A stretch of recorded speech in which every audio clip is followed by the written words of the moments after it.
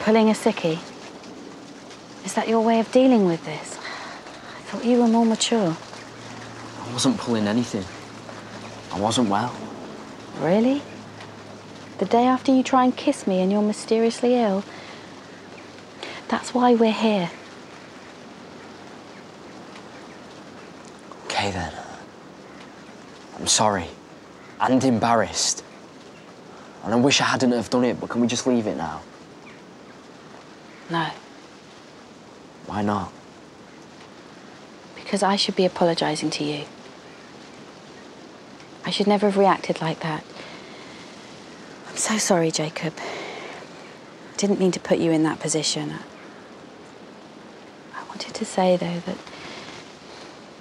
before this happened, it was really nice to be listened to. You understand me. So you're not going to tell my dad? No, of course not. Why would I? Couples tell each other stuff. It's been driving me mad thinking about it. Knowing will only hurt him, and neither of us want that, right? Of course. But we need boundaries. This goes no further. You understand? I'm with your dad. What if you weren't? What? What if you weren't with my dad?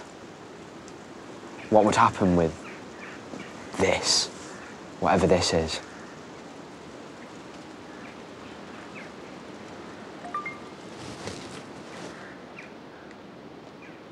It's him. He wants to meet us for tea at the pub.